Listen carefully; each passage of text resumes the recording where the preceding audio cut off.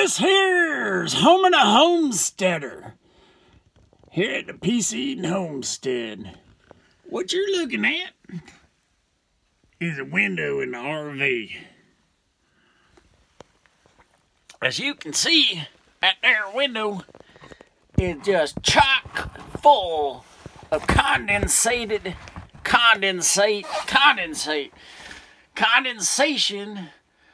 of moisture. One of the things we've been suffering here in the frozen tundra. Don't forget to keep warm with your hats and other warm clothes. One of the things that the RV has been doing is getting a lot of condensation on the windows on especially cold days. That condensation turns into ice.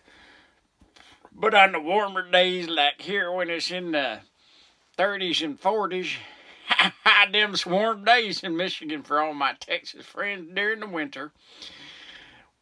Anyway, this condensation, or condensate, is not only on the windows, it also is showing up with a lot of moisture everywhere. I mean, like wet. You put stuff in the closet, gets all wet, got to take it out, dry it, and it just gets the same way when you put it back.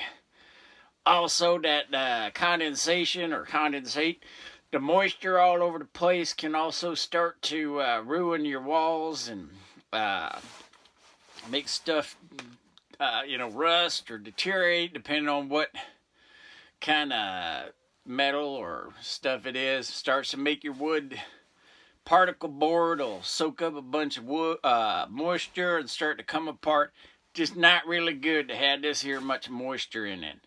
One of the things I'm learning is I didn't really expect it to be this much, but it is because the differential in the temperature outside and the difference in the temperature inside.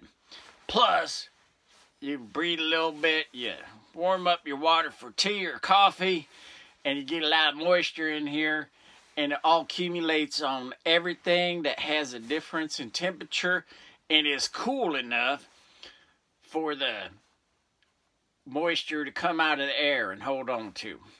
So it got even worse with insulation, or actually it was worse all throughout the whole RV when insulation wasn't on, but now that we got the insulation on it, it's not as bad in the insulated end of the RV, but it's still very damp. And then, like I said, these windows down here are really bad, and it's all over everything on this end especially, but the outside walls is the worst, and in the back on the whole RV everything's getting wet. Anyway, so did a little research. As you know or may not know, here in the RV the only electricity we got right now, couple solar panels, and it's pretty not much sunlight and not much sun time here in the northern reaches of the hemisphere, in the atmosphere in the winter time. But anyway, we don't get a whole lot of electricity and don't have something to run like a electrical dehumidifier. Did a little research, gonna try some commercial products first. A little bit of damp rid. I talked with my homesteader. That's the stuff that she had tried actually in these here bags. It's a little bag, and the water, this stuff up here collects the moisture, comes down into the bag here. So decided to give this damp rid a try. Bought it down at Vinny's Ensemble Hardware in Oscoda, Michigan. Really helpful and great people. It's a do-it-best location. Vinny and his folks are #1 A-OK. Do all my hardware shopping there. But anyway, this damp rid, I talked to my homesteader. She had tried it in this here little bag, and also found this big bucket. Like I said, we got us some big old moisture problems in here. So I'm giving that a try. It's first day so far with that, and it does seem to take a little bit.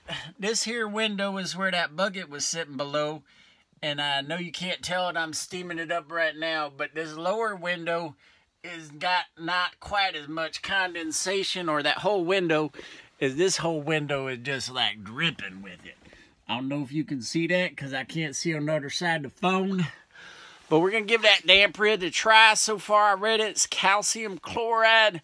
I'm going to look into getting some of that if this does a good job. And maybe make a homerific damp rid to get some of this moisture out here. I'll give you an update on that. I tell you the insulation's really working well. I appreciate all you out there watching our YouTube videos. And I'll bring up as I run into different opportunities to learn as we make the RV a livable place here on the homestead. And other antics and adventures we run into.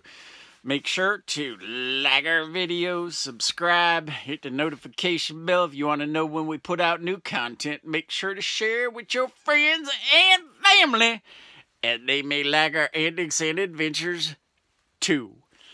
Just saw you like update on property.